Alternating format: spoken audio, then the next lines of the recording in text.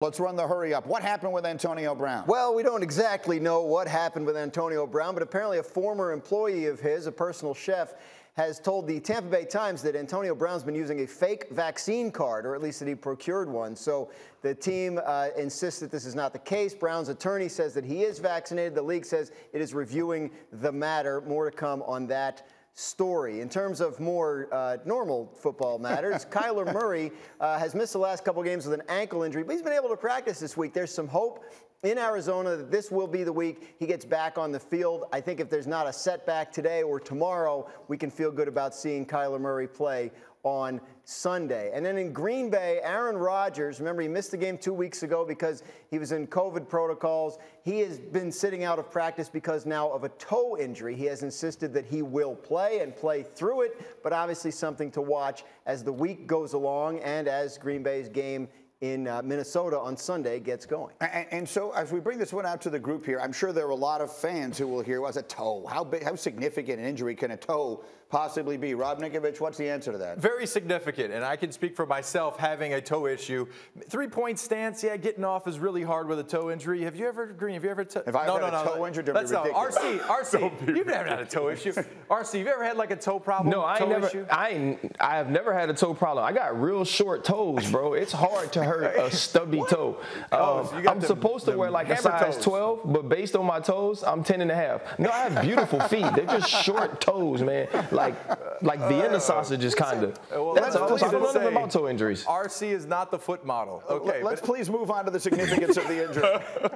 It's significant. So for me, having a toe injury, everything that you do, you're pushing off, especially as a quarterback. If it's his right foot, he has to push off to actually throw the football down the field. So he's going to need a couple weeks to recover. So he's not going to get that. He's not going to get that. And he's going to be dealing with this all season. But he's had it.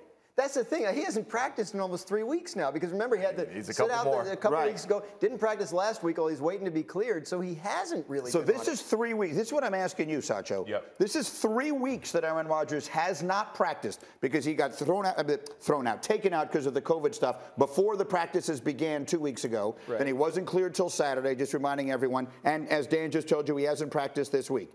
How big a factor is that for him on Sunday? It's not.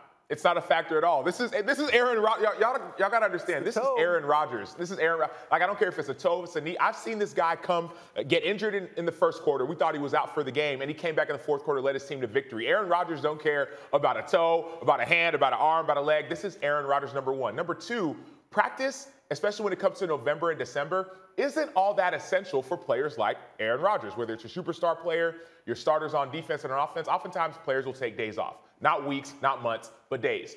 Aaron Rodgers is that good where this toe won't matter. And then lastly, his defense is going to carry him anyways. All right, well, there's a lot to unpack and all that. But let me come to you, RC, on that. No practice for 3 weeks. The toe, however much of a factor that is. They ain't a little would you put them on upset alert this weekend against Minnesota? On upset alert? Nah, this is an upset lock, Greeny. I don't really. Matter of fact, it's only an upset because of what we see the Minnesota Vikings record as. The Minnesota Vikings are a team that is better than their record. The Minnesota Vikings are a team that if not for a field goal missed in Arizona, they win that football game at that time against a team that was undefeated and playing the best football in the NFL. Kirk Cousins, Dalvin Cook, Justin Jefferson, Adam Thielen. This is one of the very few teams in the league with 2 #1 wide receivers and an elite level running back. And when you look at what they can do defensively, when you're not a team that wants to run the ball against them, this defense can actually play well too. I think that the Minnesota Vikings beat the Green Bay Packers, and it's not even about Aaron Rodgers' toe. It's about the Minnesota Vikings and the type of team that they could be, and the fact that Aaron Rodgers is a 500 quarterback against Mike Zimmer coach defense is 7-7-1. I look at the Minnesota Vikings as a team that's a threat to get better as this season closes down, become a playoff team, and actually make some noise. And this could be the week that it starts against a division rival.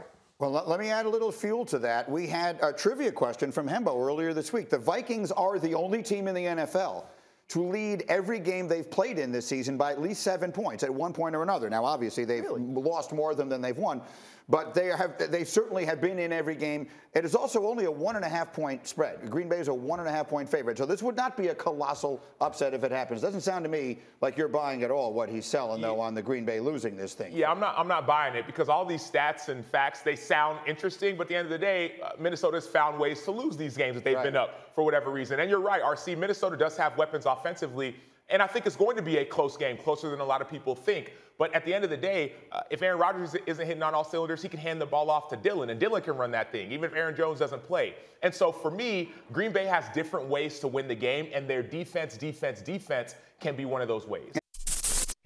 Thank you for watching ESPN on YouTube. For live streaming sports and premium content, subscribe to ESPN+.